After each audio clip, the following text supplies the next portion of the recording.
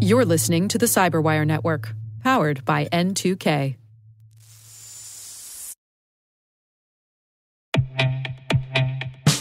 Around every entry point and every clever attacker, Vectra sees the attacks others can't. How? Vectra has AI on it. Vectra's AI attack signal intelligence tells security teams where to focus, what matters. It wades through thousands of individual threat events so you don't have to. Attackers infiltrating your network? Vectra has AI on it. Attackers compromising your identities?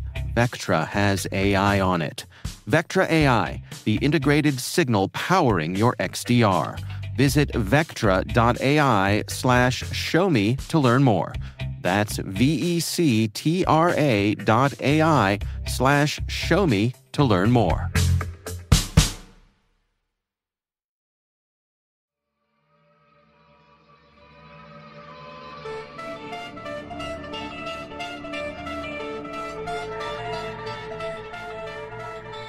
This is the finale of our three-part election propaganda series, where our goal is to help the average American citizen navigate the 2024 presidential election information storm by providing a toolkit that helps distinguish between the deceptive narratives and legitimate content in the ever-evolving world of election security.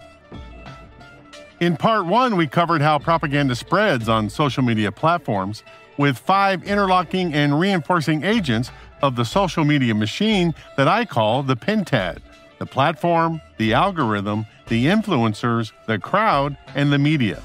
In the second part, we looked at recent and impactful propaganda campaigns from the past decade that use the pentad from both nation-state information operators and domestic world-class influencers.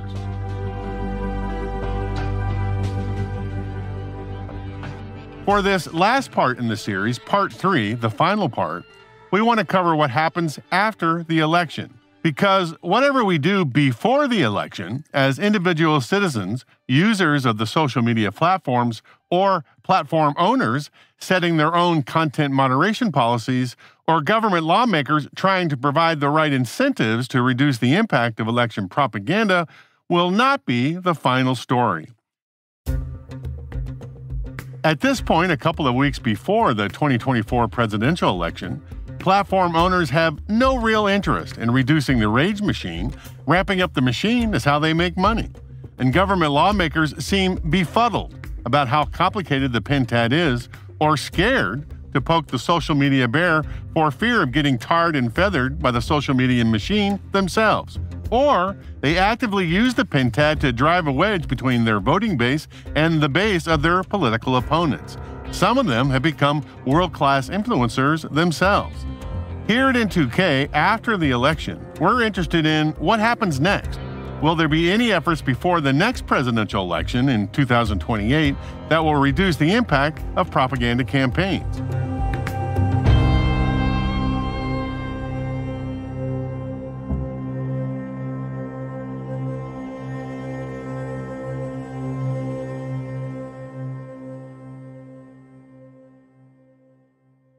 Whenever I want to think about the future so that I can plan accordingly about the possible scenarios, one person that I can rely on to bring his deep reasoning and thoughtful intelligence to the problem is Perry Carpenter.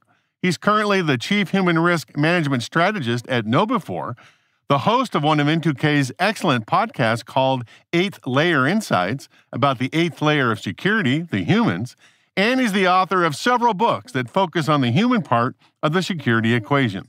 And it just so happens that his most recent book, Fake, spelled F-A-I-K, A Practical Guide to Living in a World of Deepfakes, Disinformation, and AI-Generated Deceptions, fits perfectly into today's discussion.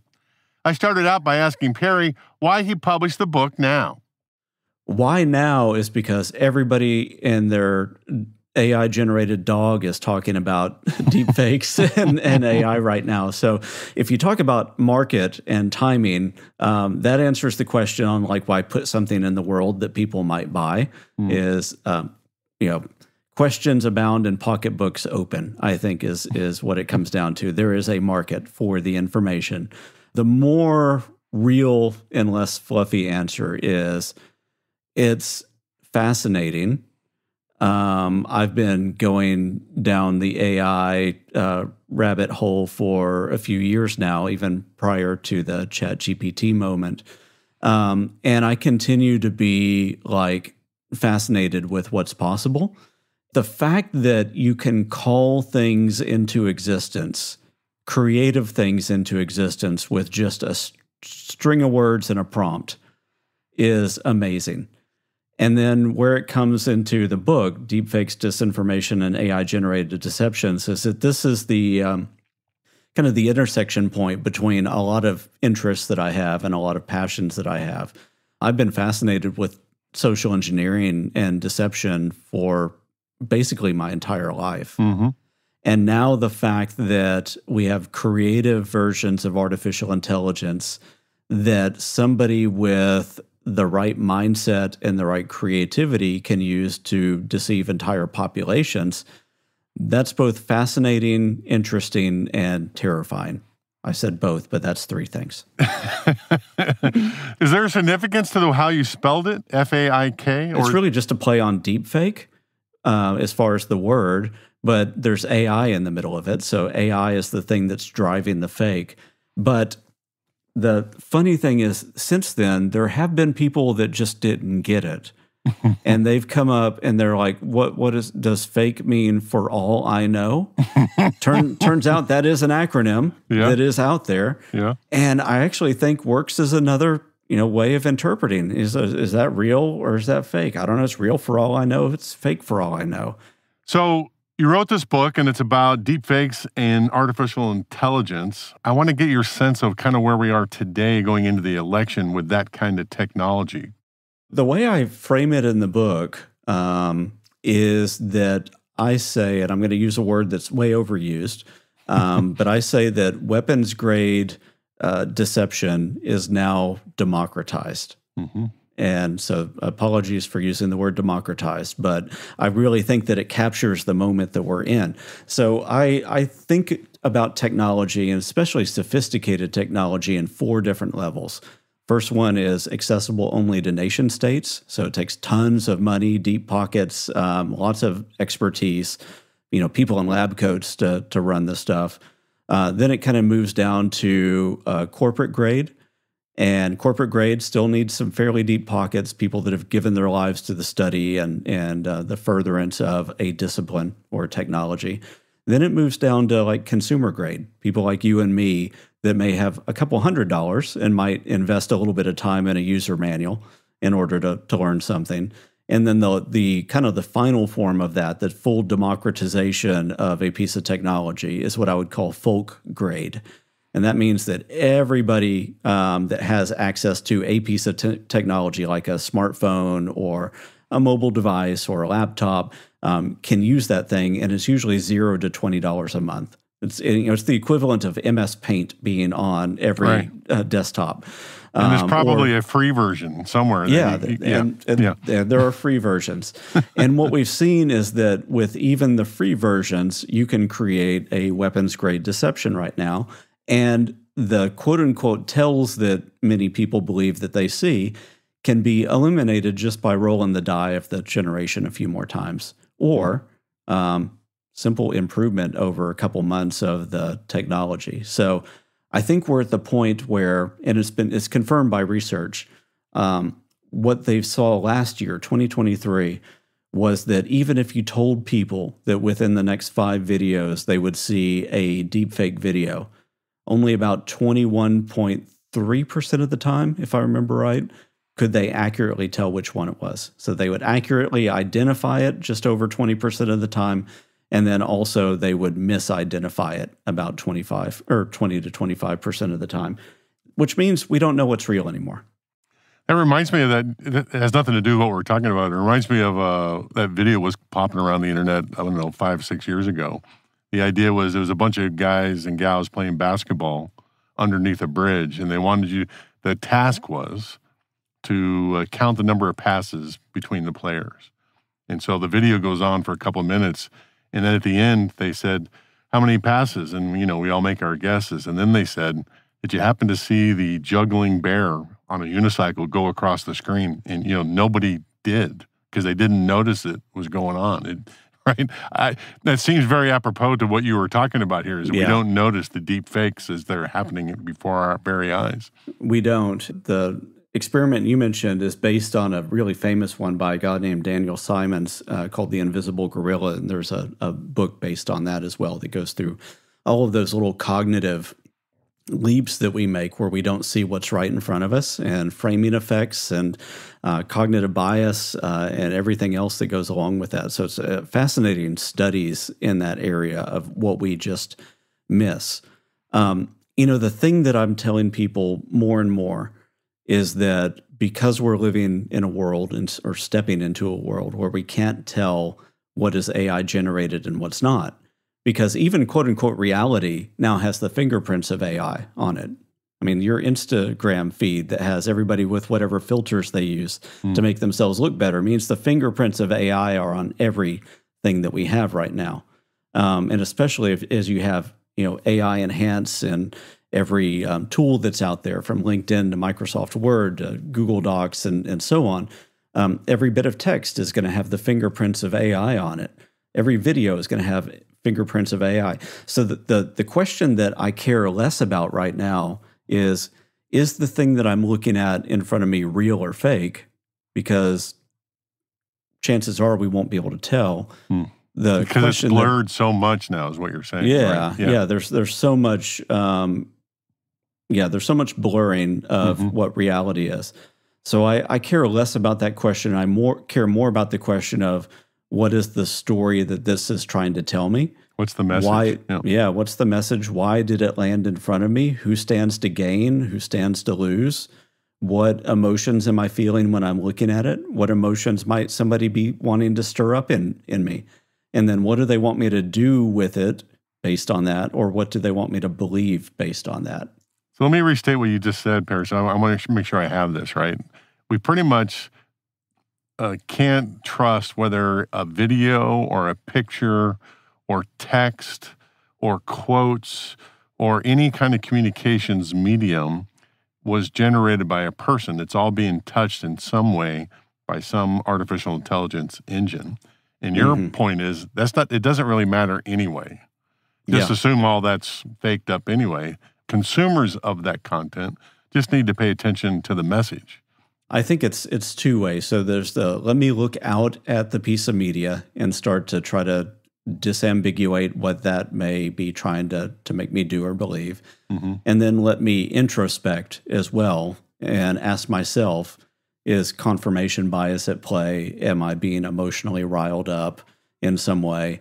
Is there maybe some little bit of ignorance or confusion or something else that may be being played on about the way that I understand technology or the world to work? And then is there some kind of wedge that's being driven? Like you mentioned, the us versus them type of mindset. Is somebody trying to play on that in some way? And I talk about just reflecting on that, what I call the 4 horsemen of online vulnerability in the book. And they are the confirmation crusader, which is confirmation bias, the emotional tempest, which is that inflamed emotion, fear, urgency, anger, disgust, all those kind of things. The digital naive, which is just digital illiteracy, so confusion or not knowing what's possible, and the sower of discord, so polarization, us versus them, pulling people apart. When you can see a combination of one or more of those things, then it's very likely that somebody's trying to sell you a story. So that's this election. And I know we're all worried about this election, but, this is just the beginning. Like you said in your book, we're here with AI today that's very similar to where the Wright brothers accomplished the first flight, right? Which I love. You mentioned that in your book. It's all been pretty amazing, but it's just starting, all right? There's going to be elections here in the States in 2026 and the next presidential elections in 2028. I'm gonna ask you to look into your crystal ball here, Perry, and say, where do you think we're going to be, say, in 2028 for the next election? So I think, again, we're going to continue to be at that spot where we can't tell what's real and what's not. We can't reliably tell. There's a lot of work in regulation and also things like being able to trace where things have been created and distributed and all that. I think that all that's good work. All that, though, can be worked around by anybody that knows that it exists. So you can you can game all of that to your advantage if you're the bad actor, or you could download open source tools that don't have that provenance markers and watermarks and everything, or metadata or anything else like that in it. So assume that even if there's good detection mechanisms, that they can be, they'll only be right about half the time, if that. So take all of that. We still won't know what's real and what's not. It's still going to come down to narrative. It's still going to come down to either money or minds as the goals of the attackers. And if there's going to be one phrase that I think is going to come up over and over and over again in the next few years, it's going to be the liar's dividend.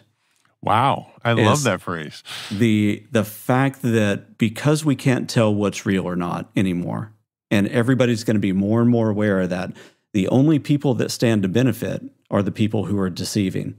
Because as soon now as you capture political candidate X on tape doing something or saying something that's polarizing, all they have to go and say is, well, that's a deep fake. I never said that. Mm-hmm.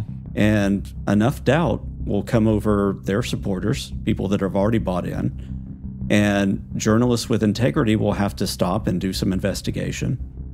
And so, again, reality is up for grabs. The people that stand to benefit the most are the ones that are already doing the bad stuff.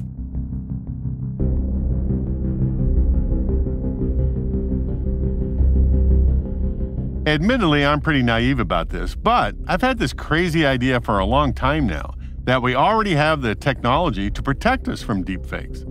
If the originators of content, be it audio, video, or even just plain text, cryptographically signed everything, we would know immediately if that video of President Howard saying something stupid was from him or from one of his opponents. That technology has been around since the late 1970s, and it essentially allows us to drive internet commerce. Surely we could find a way to use it to help mitigate deepfake content generated by AI systems. So there's several different ways to cryptographically sign or watermark, add some kind of special fingerprint to something. Almost all of those can be bypassed or obliterated as soon as you know that it exists. How do you bypass a signed file? How do you just... Well, you do a screen grab of it instead, and you distribute that. Because the thing that matters to people is not necessarily whether the file's legit, it's the story behind it. I totally get that, all right? Yeah. But my point is, if we somehow magically train our population to look for the digital signature, and if they don't find it, then they need to be more suspect of where that content come from. I agree that's a long ways from where we are today. But yeah, I don't know that we get there, though. And I'm not trying to be disagreeable on this. I'm just trying to think through the way that most people work, because when you live in a society that is essentially meme-driven, right? Everybody's taking screen grabs of stuff. Everybody's finding different ways to rip videos and share them their own way.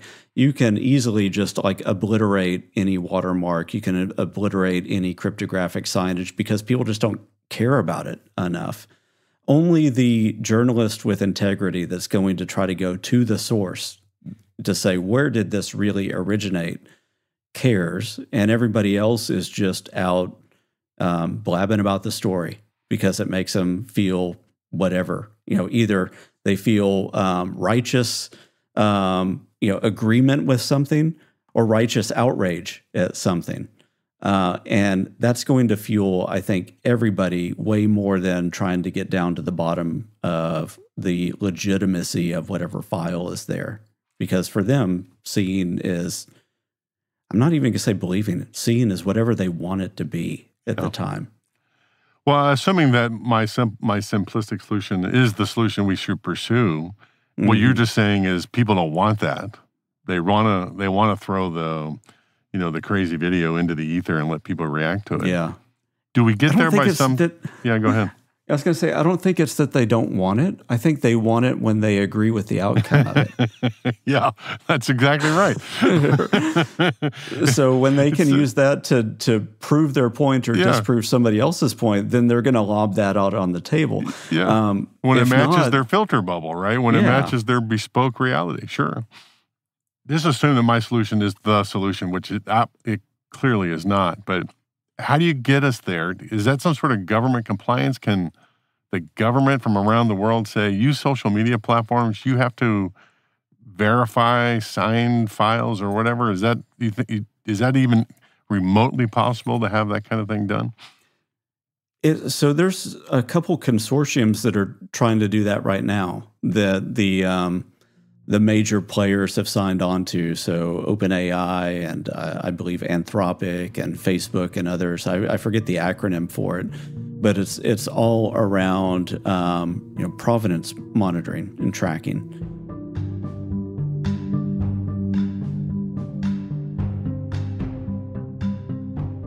As an aside, I found two organizations working on this research: the Coalition of Content Provenance and Authenticity, with members like OpenAI, Google, and Meta, and Project Origin, with members like Microsoft, the New York Times, and the BBC. And so I think that's, the work is being done not only by the people that are running these large models, but by government agencies as well, trying to figure out how to regulate it. The biggest problem is, of course, the open source community can make all that null. And that you can just download your own model of whatever to your own machine. If there's some of that in there, you could strip it out of the code, or you can just find uncensored, unmoderated models of all those things and still create whatever you want. So it kind of solves the problem for the people that want to play the game because they're capitalist. They're trying to build a product. And work within a capitalist society on that. They're not just taking the anarchist route and trying to do it that way. So I think that what it will help solve is to take it back into like the regular cybercrime world. Is it solves crimes of convenience? The opportunistic people that don't necessarily know that those things are there, and they're trying to create their bit of disinformation or whatever and spin that out. And then you can easily disprove that. For somebody that's motivated or funded, then I think it still doesn't really help. So that's why I hear you saying by the next election, the 2028 presidential election, we shouldn't be expecting help from volunteer work by the platforms, nor should we expect help with compliance regulation to make them do anything. That's not going to be there, right? So that brings it back to the normal citizen consuming content. And I asked you this before, is there anything that Americans can do to protect themselves, not only in this election, but going forward? And I was looking for something along the lines, 5 easy ways to spot deepfakes. Yeah. But you say that in your book, that the idea of that working, and I love this quote, Perry. It's such a great thing. Doing something like the top 5 list is as effective as trying to staple water to a ghost. That is fantastic. I had a couple people mention that to me. Yeah, and I was looking for the right metaphor. I think you found it. And it just continues to escape you because you can't say like, well, if it's a deep fake because you can look at the fingers or you can look at somebody's hair or you can look at the text. None of that is reliable even when people were mentioning that because you can just roll a few more generations till it's good enough. But the tools are improving so fast that if I were to say a couple things that would help society, help all of us, it would be to develop a healthy sense of skepticism without falling into cynicism. And I think there's that is a huge ask. Yeah. That's a huge ask, Perry. I know, because you don't want to be debilitated by the realization that there's not much about the fact that AI is advancing and the world is going to be this mishmash of both real and fake stuff, and you can't really tell the difference. But you can learn to look at everything through a little bit of a lens of skepticism.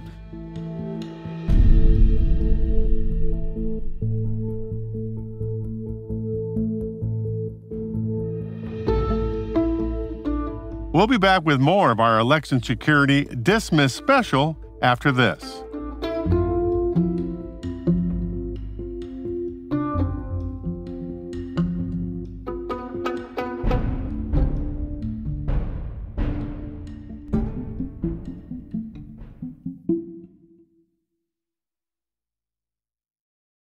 During this three-part series, we've enlisted expertise from a number of very smart people who have been thinking about the problem of election propaganda for a very long time.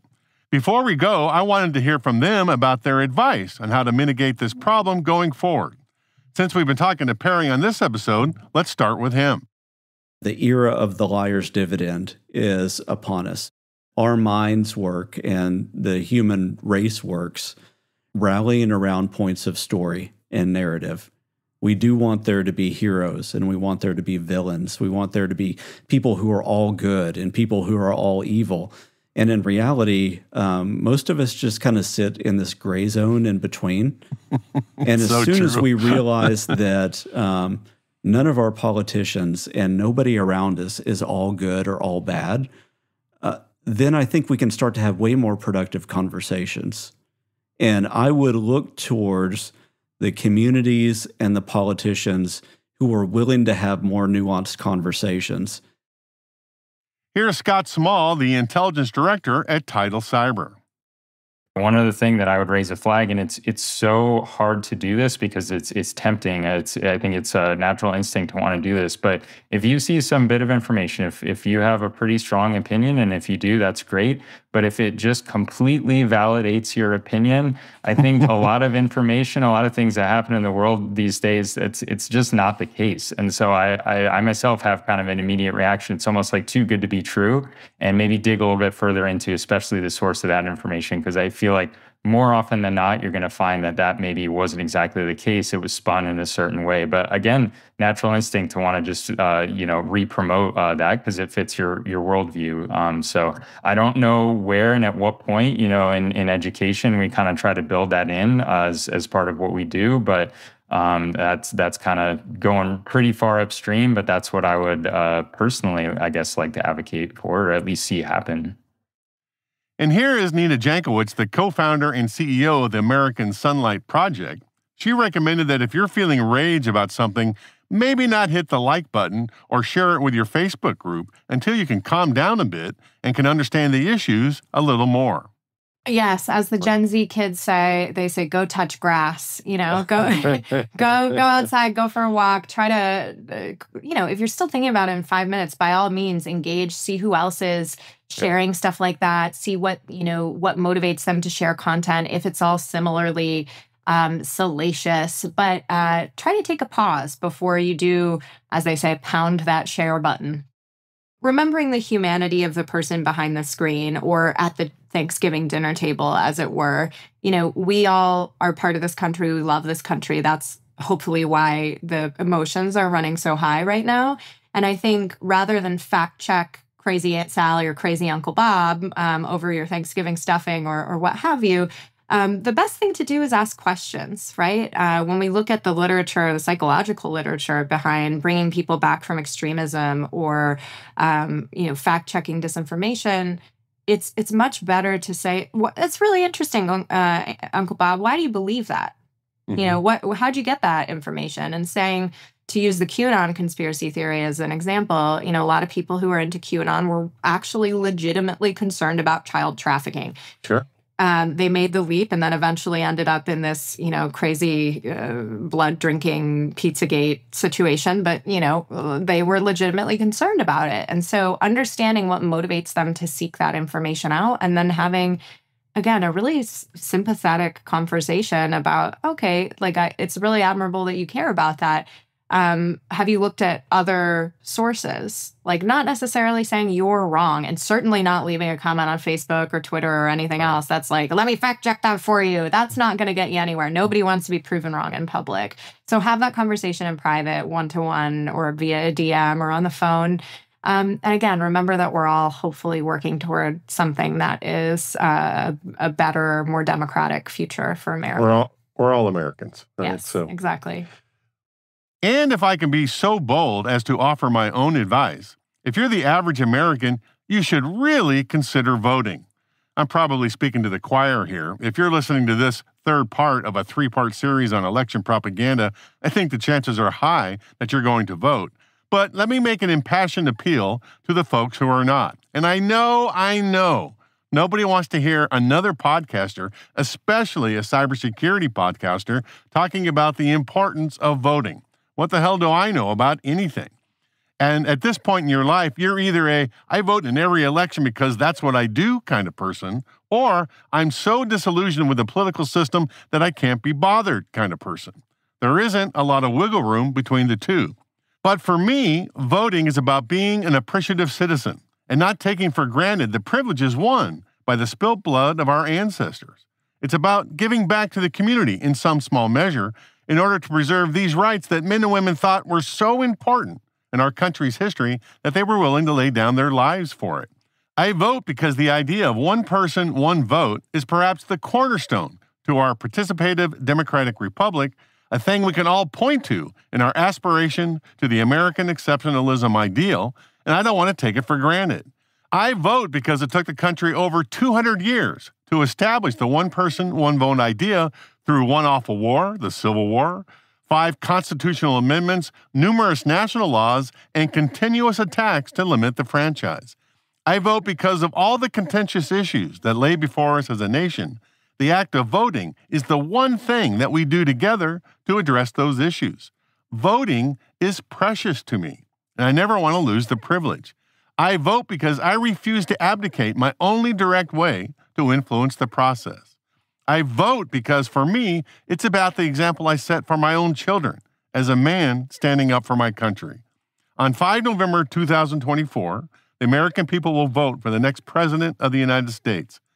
The choice is between Vice President Kamala Harris and former President Donald Trump. Just a month before the election, Nate Silver, the renowned politics and sports forecaster, famous for his accurate predictions in the 2008 presidential election, forecasted that the 2024 election is essentially a statistical tie and will not likely change at all before the American people go to the polls. What that means is that this is now a game of inches. The two sides are entrenched and equally matched. Nobody is going to change their minds between now and 5 November. The winning candidate then will be the politician who convinces more people from their side to actually vote than the candidate that loses. In a country of over 239 million eligible voters, the winning candidate will likely only have 5 million more popular votes than the loser, just 2%. Let me say that again. The election is going to be decided by just 2% of the population. Whatever side of the political spectrum you lean towards, don't you want the bulk of that 2% to be from your side? But politics aside, I'm appealing to those I'm so disillusioned with the political system that I can't be bothered people. I hear you. With all the political shenanigans that we have witnessed in our lifetime on both sides of the political aisle, nobody can blame you for wanting to wash your hands of the entire process. But I'm reminded of a quote from Keith Ellison, the current Minnesota Attorney General. He says that not voting is not a protest, it's a surrender. Let me just say this. Of course, our political system is messy and unsatisfying. It's run by people, and people are messy and unsatisfying. But these same people, these Americans, are also my people. I love them all, despite the fact that half of them don't agree with me about how to do things. Maybe especially because of that. In the 2020 presidential election, voter turnout reached an all-time high, almost 66%. For me personally, though, when this election is over and half the country is angry about the outcome, I don't want to be home thinking to myself, what else could I have done? As Thomas Jefferson said, we do not have government by the majority. We have government by the majority who participate. The one easy way to participate, to oblige our civic duty, is to vote, to push down our disillusionment and disappointment with the system and cast a ballot with one of our people, regardless of how messy and unsatisfied I am with them. Call it an act of faith that the system can get better. Call it an act of hope that the system can and will make the lives of individual Americans better or at least less hard. I choose to believe that, and I hope that you do too.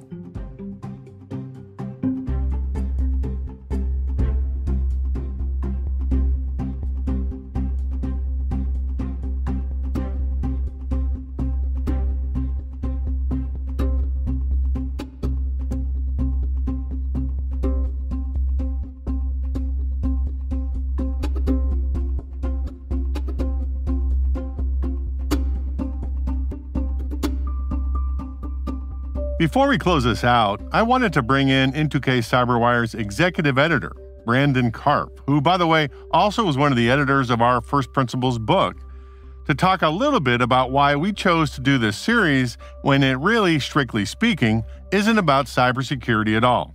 Here's my short conversation with Brandon. So, Brandon, we started talking about doing this series, I don't know, in early summer, right? Mm-hmm. And I'm wondering if you want to talk about why we thought we needed to do that.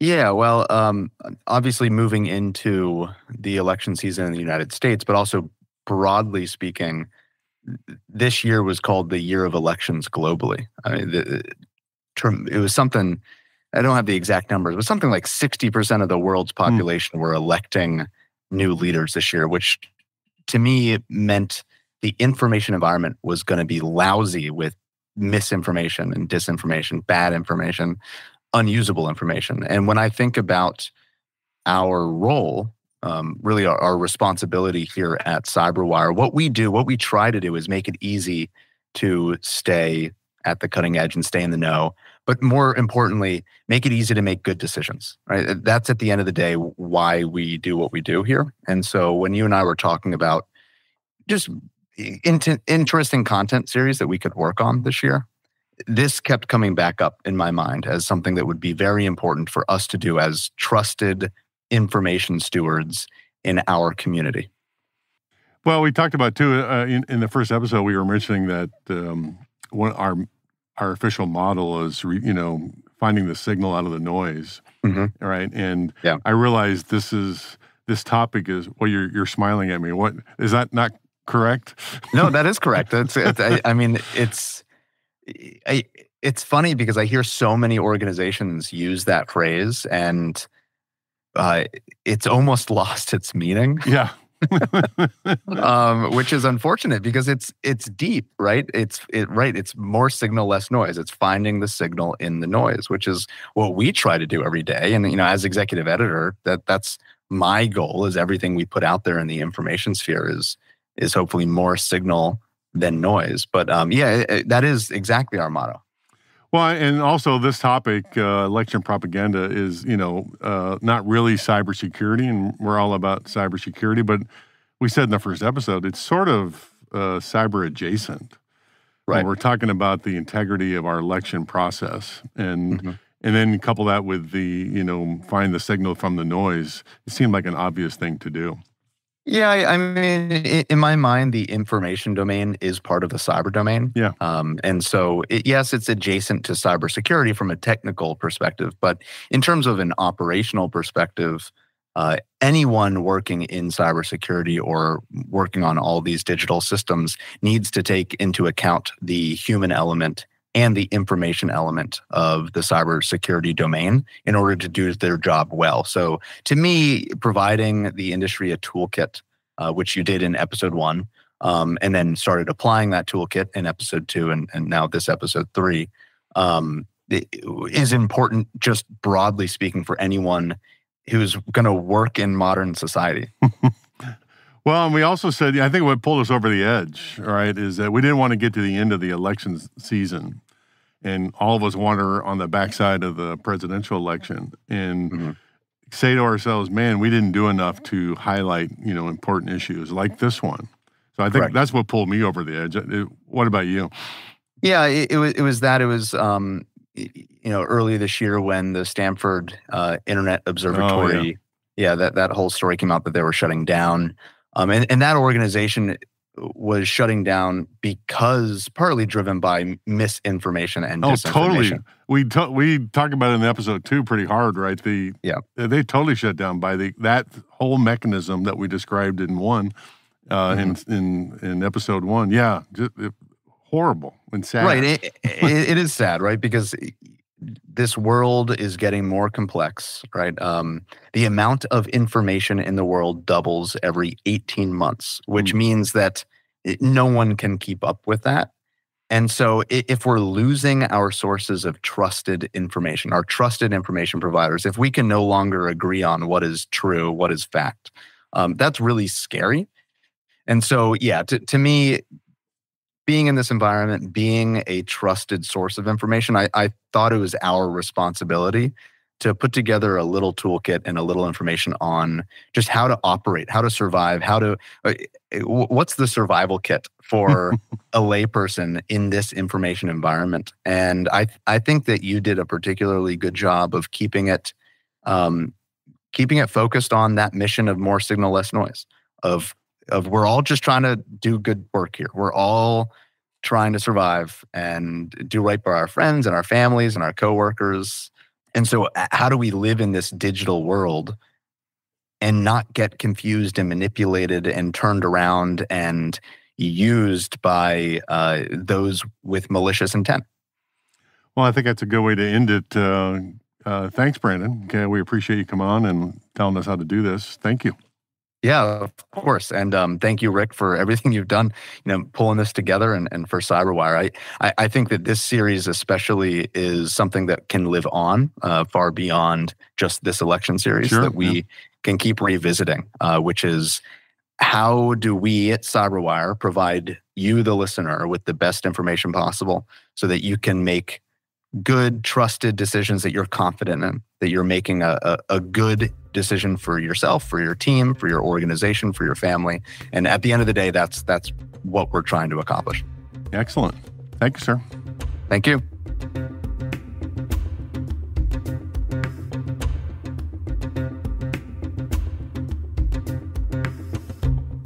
And that's a wrap, not only for this episode, for the entire limited 3-part series on election propaganda.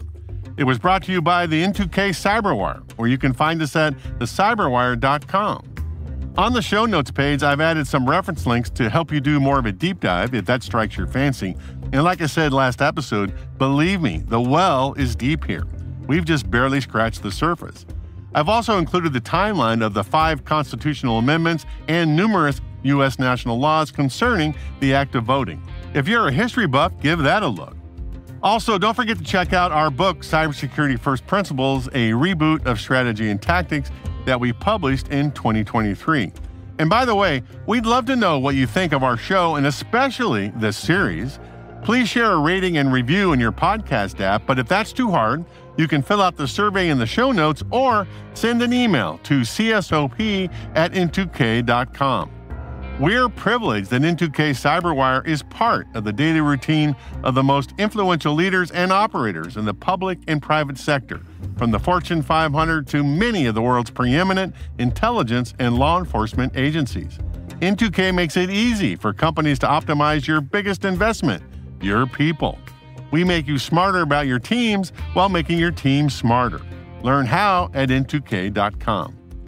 I want to give a special shout out to 2 people especially that helped me put this thing together. The extremely talented Elliot Peltzman, who's in charge of all music and sound quality. Really nice job, Elliot.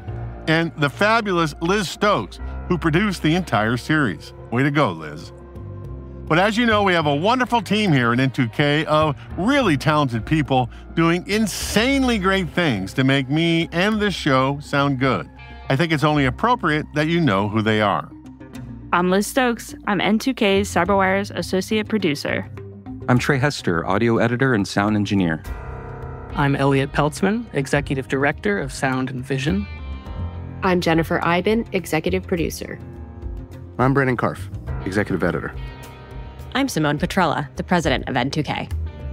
I'm Peter Kilpie, the CEO and publisher at N2K. And I'm Rick Howard. Thanks for your support, everybody. And thanks for listening.